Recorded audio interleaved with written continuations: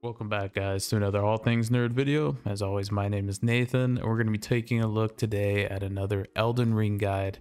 And this is going to be a guide to how you can easily cheese Margit the Fell.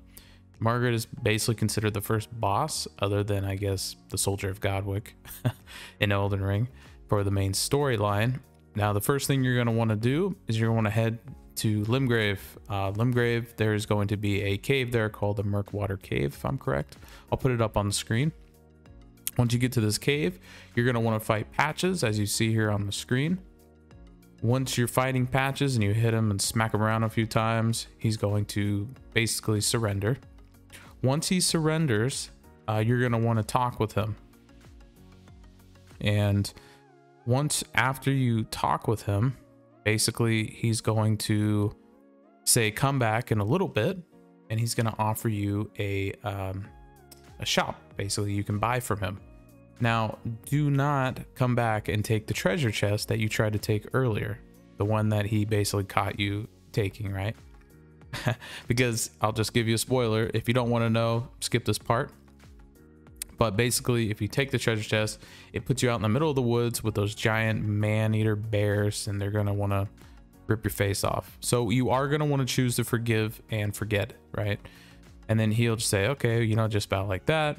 And he's going to enter himself as Patches. And then now what's going to happen after you're done talking with him, you're going to want to teleport back to the beginning of the cave and then go back into the cave. And once you teleport out, he'll be ready to sell to you.